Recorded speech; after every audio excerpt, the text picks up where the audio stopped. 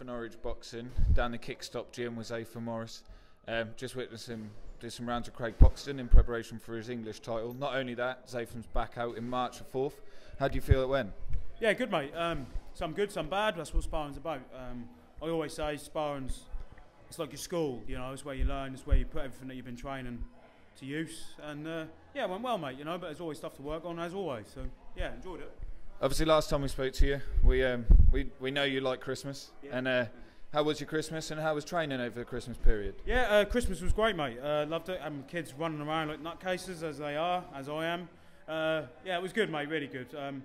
Bit of a sickness bug going about, but when it's Christmas, you don't care, do you? You're still happy. So yeah, trained well. It was good to sort of you can enjoy Christmas a little bit because you know you're training, and yeah, it was good, mate. Love it.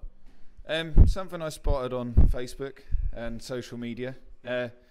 John Faxton sort of put out there that you didn't turn up for a session. Maybe the sickness bug come about, and I'll clear this up for you now. Yeah, that's basically it. Second time round, there was some cheating or something on your run. So can we clear that up? Nothing to do with it. John Faxton cheated, and we went for a run. First of all, he said it would be a 2-mile run, straight down the road and straight back. And then so we're running straight down the road, and he decides to just shoot off to the right, and it turns into a 4-mile run. All the way, he's running into the road, nearly getting us run over. And yeah, just being John, really. But yeah, so he cheated. I didn't cheat. And what was the other thing? Oh yeah, I did turn up for training on Boxing Day. But I was so ill, mate. I had to go. I had to literally shoot to Sainsbury's so I could run in their toilet, mate. It was that bad. But I turned up just in case I felt alright when I got there. So. There we go, dedication is the key in this sport, and you're obviously showing that you're dedicated. Yeah. March 4th coming around quickly now. Yeah. What can people, I ask it every time, but obviously every week you're changing your training slightly and learning new things in the gym. What can people expect March 4th?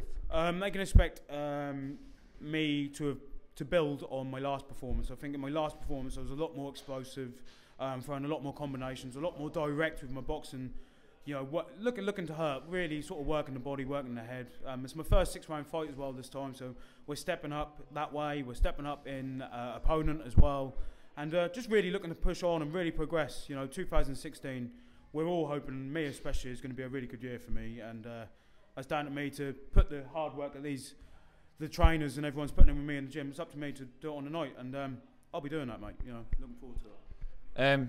2016 is a new year, a big year. The people on board with you has changed slightly. Can you sort of give them a... Yeah, unfortunately I lost one of my sponsors. I'd just like to say thanks to them actually, Fallen Angels.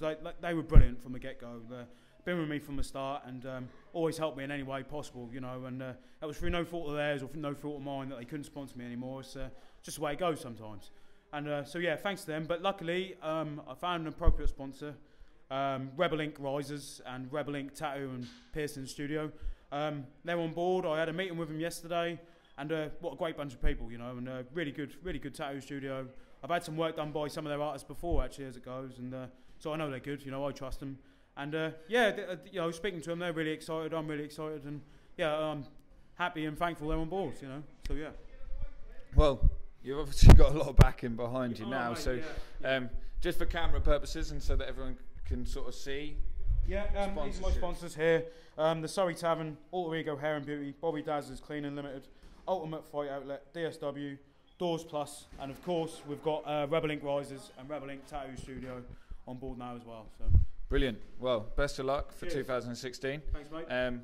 Hope camp goes well, and I'll see you on the night, March 4th. Yeah, brilliant. Bring it on, mate. Can't wait. Really looking forward to it. And yeah, peace!